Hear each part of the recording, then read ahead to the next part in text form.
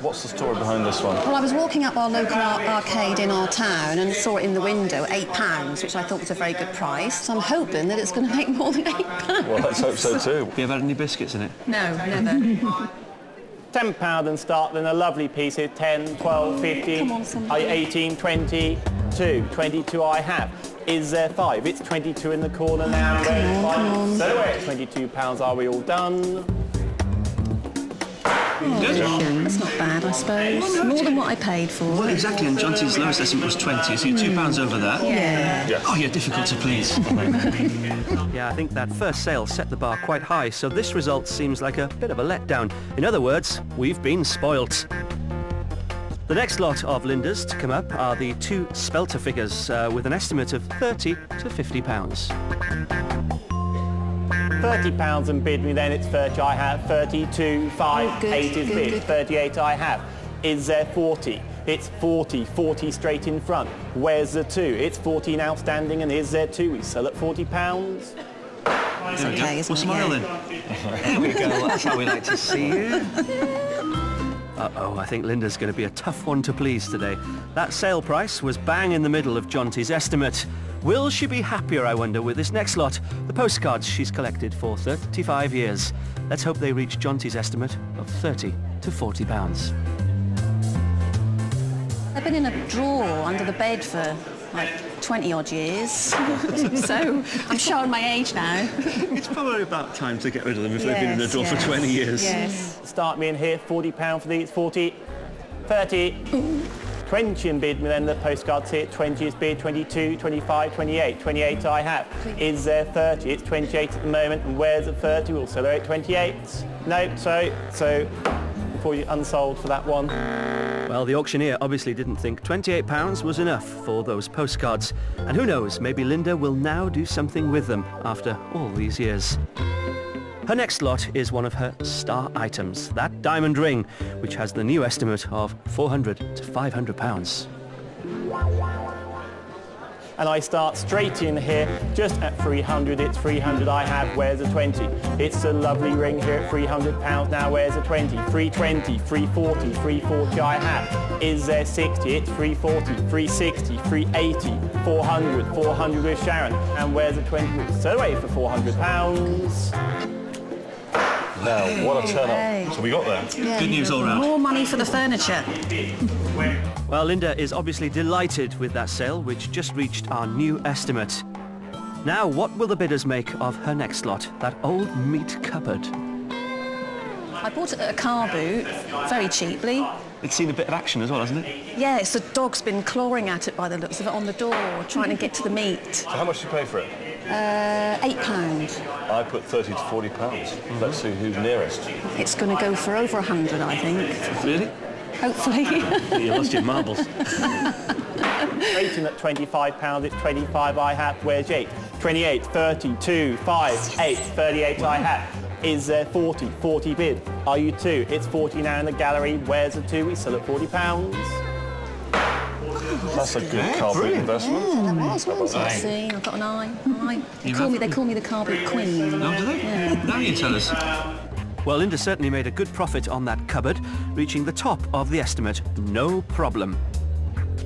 The next 5 lots are those impressive London street signs. On the advice of the auction house, these signs are being sold separately. Have you got a reserve on any of them? I think a discretionary one of 40, I think. Okay. Yeah, and some of them are in better condition than others, so it depends on if anybody lives on that street. Hopefully they'll go. But when the first sign, Cloak Lane near London's Cannon Street in the city, goes before the bidders... Unfortunately, that one's unsold. I wonder if Linda is regretting putting that reserve on. Houndsditch near Liverpool Street is up next. 55 we have. Where's the 60? We'll sell her at £55. 55, there we go. That's good. What was that for? I don't quite 55 for why the first one Houndsditch. didn't go and that one did. One was better quality. The first one had a lot more wear. This one was really crisp and clean. The next one is St Bride Street, just off Fleet Street. Its condition is quite good, so we're hopeful it'll sell. Sell at 48. Well done. Well done. So the buyers still on here, which is good. Yeah, It's a good sign. Yeah. it's a good sign. I couldn't resist it, and thankfully neither could that bidder. The fourth one for Moor Lane near Moorgate is another that looks in good shape, so it should be snapped up. Silhouette, £55. 55. Wow. Maybe someone lives on a moor. Well, as far as I recall, there aren't many moors in Norfolk, but who knows? We're all just delighted it was another good sale. Well, the final London street sign is for Whitefriars Street near, would you believe it, Blackfriars. It's not in the best of condition, but we all live in hope. 20 is bid, 22. Unfortunately, we can't sell that one. Everyone's won really, haven't they? Because you sold some and you get to keep some. Yes, put them up somewhere. I don't know where, but somewhere. Put them in that drawer where you kept the cards for 20 years. Considering two of them didn't sell, that seems like a fair price, and I don't think Linda is too disappointed. Now then, she has two more lots to go. The penultimate one is the pine kitchen table, which she bought from the previous owners of her house. It has a price in the catalogue of £30 to £40. I'm going to start straight in at £30. It's 30. I have a lovely pine table here at £30, 32, 35, 38, 40, 42, 45, 48, 55, 65, 65 I have. Is there 70? Silhouette, £65.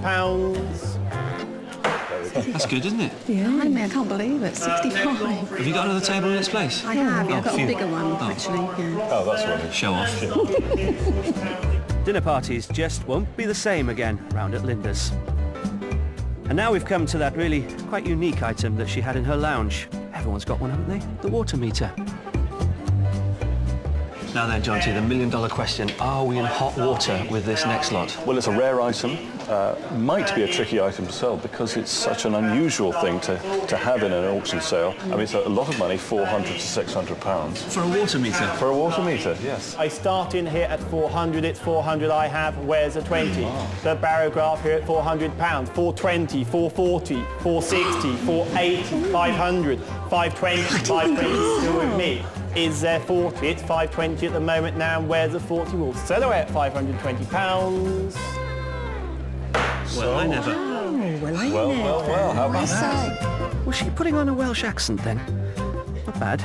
Well, that was a great sale to end on, and I think we're all very keen to know exactly how much we've raised. You can be able to splash out. Oh, really? Oh, yes, you are. It's almost double. £1,300. That's great. Thank you so much. Yeah. Nothing to do with us. It's been good, isn't it? Yeah. Oh, it's been a lovely day. Thank you. With the clear-out of antiques, Linda and Daphne head into Norwich to buy furniture to revamp Linda's lounge. I'm buying the furniture in advance. Once the room is decorated, it'll be really lovely, won't it? Yeah. She has been doing up the house for the last 10 years, so you'd think it would be done by now, wouldn't you? We've done upstairs, downstairs is still yet to be done, and the lounge is being done before Christmas. Definitely, without fail.